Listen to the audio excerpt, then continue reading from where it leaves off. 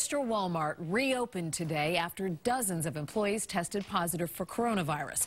The Walmart in Quincy, where there is also a cluster of cases, though, is still closed. WBZ's Bill Shields has that story. This Quincy Walmart employs 200 people.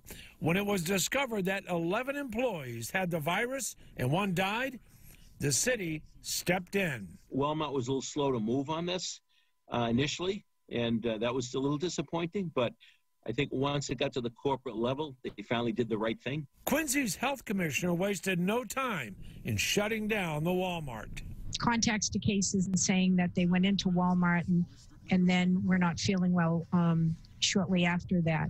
And this Walmart in Worcester reopened just today after being shut down with 81 employees testing positive for COVID-19.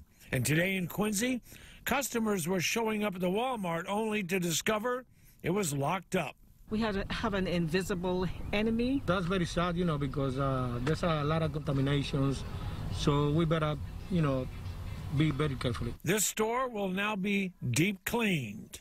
All the employees will be tested. If any more found, they'll obviously self-quarantined, and then they'll be monitored going forward. The outbreak at the Quincy Walmart was discovered through contact tracing, which is proving to be a valuable tool in the fight against the virus.